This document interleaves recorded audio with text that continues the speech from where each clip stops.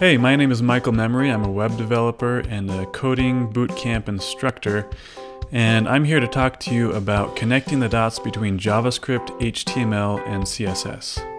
If you're just starting out to learn web development, it can be a little bit confusing. There's a lot of code editors out there, there's lots of resources to learn from, and you might be coming from some websites like Codecademy or Free Code Camp where you've been taking some lessons on there and using their in-browser editors. Well, I'm going to talk to you today about how to connect the dots between that environment and actually making a website. Okay, the first thing we need to understand about how the internet works is that it's just a matter of passing around files. So different computers are passing around different files to each other, and the web browsers are the tool that we use to decipher that information from those files and display it in a certain way. So when I go to google.com, my browser sends off a request to Google's servers. Google's servers then send me back a response with an index.html file. And the index.html file has a bunch of linked files or a bunch of sources where it goes to download other files like images, JavaScript files, or CSS files. In order to write the code for all of these files that are being passed around, we need to have a code editor. There are a couple popular ones. You might have heard of Atom. If we go there, Atom is a popular code editor. There's also one made by Microsoft called Visual Studio Code. If we go to their website for that, you can go download that one. I'm going to be doing this tutorial in Atom just to show you what it's like. There are other editors out there that are paid, like WebStorm, and you can get pretty crazy with these things, but just pick the one you like the best and go with it. They all pretty much do the same thing. They highlight your code in different ways, and they add in some nice features here and there. But go ahead and install Atom if you want to follow along with me, and I will bring that to the window here. Here's Atom. It's on a fresh open. What it's asking me here is, do you want to open up a new project or install a package, choose a theme so I can change the colors of my editor. This program is just a way for me to write code, and it colors it nicely. But you can really write code in anything. You could write code in Notepad and save it out as a .html file, and it would be the same thing. So over here on the left, I have this untitled file that I can start typing into, and you see I can start writing out some HTML code that you're probably already familiar with, and it doesn't really color it anything, so let's actually save this somewhere. We'll put it maybe onto the desktop, and I'll call this index.html. I'll save that. You can see the file popped up over here, and look, it changed the color of the code that I just wrote. See how this is red? It used to just be white. That's what code editors do. They make code a lot nicer to write, but you can write code in pretty much any text editor. One thing to note about HTML files is that your computer probably already defaults to opening up the browser when you open that file. So if I double click on this file off in my desktop, it's going to open that file into my browser. So the browser just linked to an HTML file, as if it went across the internet and asked google.com for its index.html. My browser just opened up an HTML file from my computer locally. You can see the file path, file, users, lessons, etc., all the way to this index.html file that's on my desktop. Now there's nothing in here. I could change that. I could come in here and start typing out some things like hello world. Save it. I can either reopen the file because it's now got different code in it, or I can just come over here and refresh, and there's my hello world. If we write something maybe in a header tag,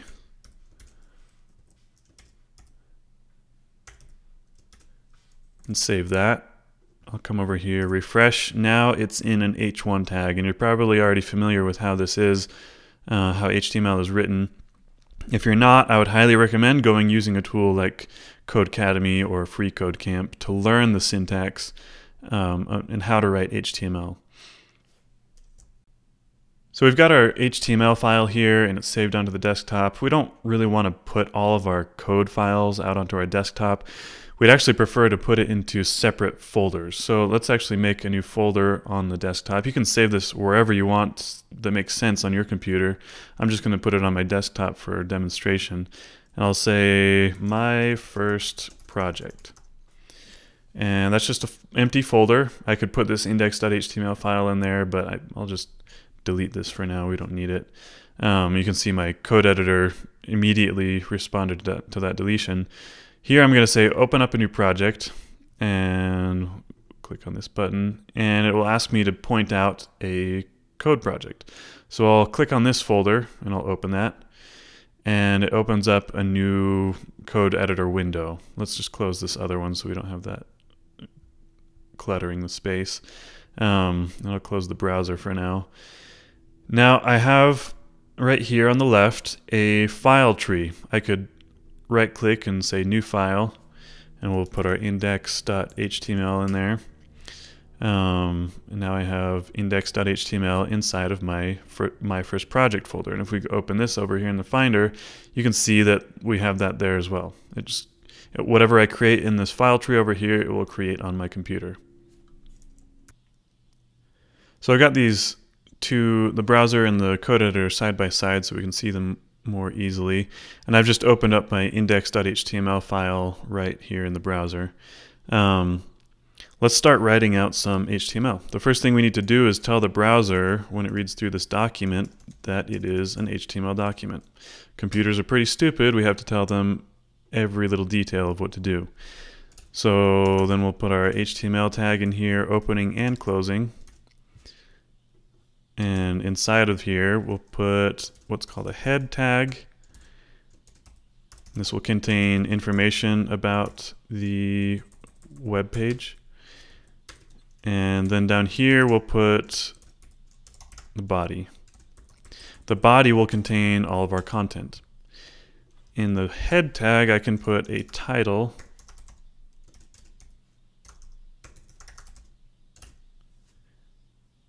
And in here, I'll say my first project. Save that and refresh, and you'll see that it gained this title up here on the tab.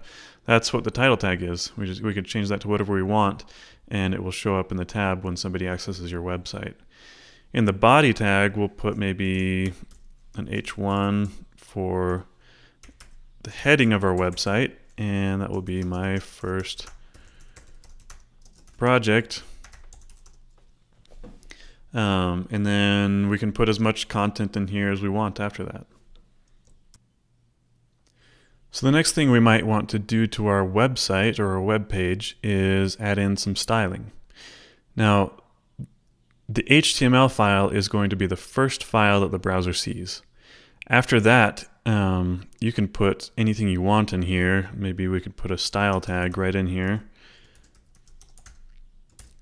Open and close those things, and in here we can write our CSS. So I could say H1, I want you to have a color of red. And I'll save that, go over to the browser and refresh, and there's my H1 with the red color. I just wrote that CSS right in between these style tags, and I could have thousands of lines of CSS in between these style tags, but that would get pretty messy for our HTML file. It's kind of difficult for developers to code when there's such long files. Instead of putting all of our CSS right in the style tag, we're actually going to remove the style tag altogether, and we're going to use what's called the link element. And that is self-closing, so we put the slash caret symbol at the end.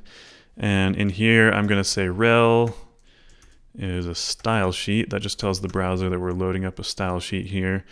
And then an href of /main style.css. You can name this whatever you want. This is just a file path to another file that I want to download for my website. The // or the dot in front of the slash means start looking in the file structure from where you are. So where you are, index.html, and then go and grab the main style.css. I could also put this inside of a CSS folder and then grab the main style.css. Let's actually do that. So I'm going to come over to my file tree because this file is not created yet. I'll right click and I'll say new folder, and we called this CSS in our path, so I'll call it CSS here. So we have a new folder in here. And I'll right click on here and say new file, and we'll call this main style.css. And now we have a CSS file in our project. And we're linking to it in our index.html file. Let's save that index.html file and then go over to our main style.css, and I'll write out h1 and color is blue, we'll say. Save that file and then come over here and refresh, and there's my h1, but it's blue now, and that's because I've referenced that file from my index.html file, and in this file I could put thousands of lines of code, but I mean that wouldn't be very nice to go through as a developer, so we can split these styles up into many different files. We just have to link to them here in our index.html file. Okay, so we got some styles in here. There's not too much, it's pretty simple. The next thing we might want to put into our website is some JavaScript. Maybe we want to manipulate the page with some logic. We're going to do that with a script tag. And just like a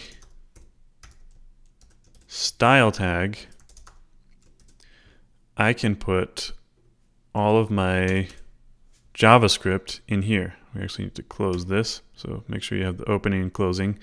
I can put all of my JavaScript in here, so I could set up a var x equals 3 and so on. I can have thousands of lines of JavaScript between these script tags. But just like we did with CSS, we're going to want to split that up into a different file. The nice thing about script tags is you can do it just with a script tag. With a CSS file, you need to link to it with a link element, but the script element actually allows us to put an attribute called src here, and we'll give it a file path. So we'll say /, start from where you are, then go into the JS folder, and then we'll grab the main.js file. And that's not created yet, so let's go make the JS folder and create the main.js file. And in here, I'm just going to save the index.html file. In here we can write all of our JavaScript code that you might or might not be familiar with. This isn't so much of a JavaScript tutorial as it is just a big picture tutorial. But I can create a variable, set it equal to 3, then I will do a console.log x, and oh, what does this console log do? Well, in the browser we have access to what's called a console. I'm going to save this main.js file and come over to the browser window and refresh, and nothing happened. Where's the console here? Well, if you right click and say inspect, it's going to open up a developer panel here. Now there's an elements tab, there's a console tab, there's a sources tab, network. This is all just for developers to look at what's going on with the website. What we want right now is the console, and if I click on that, you'll see that we show the number 3 right here. And it actually tells you which file it came from, main.js line 3, and that console log is right here, main.js line 3. Let me zoom in here a little bit. We console logged x, and before that we set x equal to 3, so JavaScript read through that and naturally console logged 3. It didn't console log the variable called x. It console logged what x held inside of it, with x's value. We could also make a function in here where we could maybe call this add 2 numbers. And then in here we'll take in 2 numbers, num1 and num2. And then we will say console.log num1 plus num2. Now let's execute the function, add 2 numbers. We'll put in 3 and 4, and let's see what number we see at the end. Oh, we need to save the file first and then go over and refresh, and there's our 7.